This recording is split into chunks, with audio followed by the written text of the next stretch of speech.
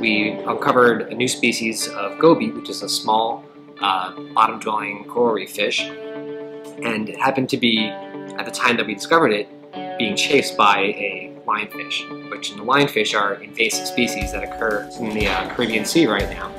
This was the first record of an invasive species preying upon a native species that does not have a name by science yet. And so this just highlights the problem of invasive species, where not only are they preying on native fauna and reducing the numbers of native fauna, but many of these native species have not been discovered by science yet. So it's a pretty important discovery.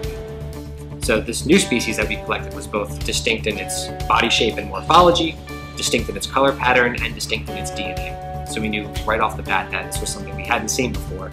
So that's one of this new effort, is to get down there, use a submersible to collect these new species and describe them formally, so that when we start looking at the gut contents of these lionfish, we have a better understanding of what the taxa actually are that we find inside their stomach, and if any of them are potentially at risk of extinction.